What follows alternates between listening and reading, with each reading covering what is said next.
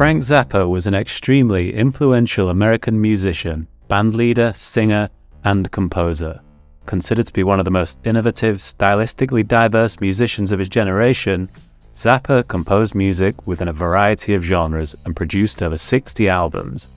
He had a career filled with accolades and hits, experimentation, and discovery.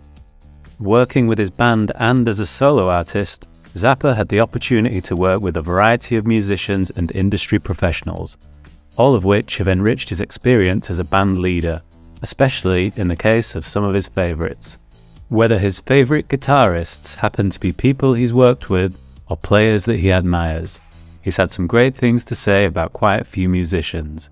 But when it boils down to it, he's been quoted naming Jeff Beck, Johnny Watson, and Alan Holdsworth as his number ones. The late, great Jeff Beck may be regarded as one of rock and roll's most innovative players. It is his genre-defying dexterity that set him apart from the crowd.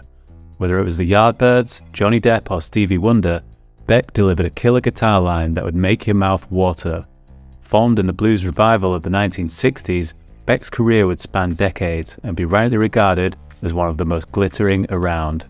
Of Beck, Zappa said, "One of my favorite guitar players on the planet.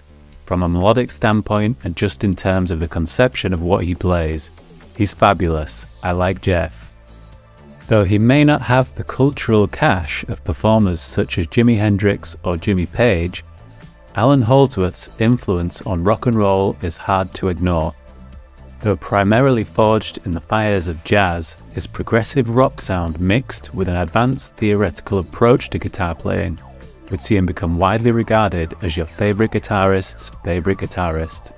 About Holdsworth, Zappa once said, "Well, there's one guy whose work I know should be included in that list, who I respect, and that's Alan Holdsworth."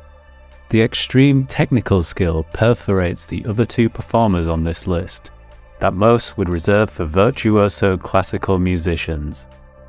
However, Johnny Guitar Watson operated on another plane.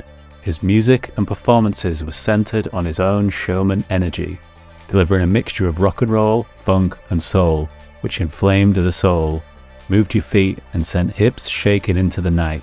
When speaking of Watson, Zappa commented, "Well, my original favorite guitar player was Johnny Guitar Watson. Not from a technical standpoint, but from listening to what his notes meant in the context in which they were played. I think I probably derived more of my style from his approach to the guitar."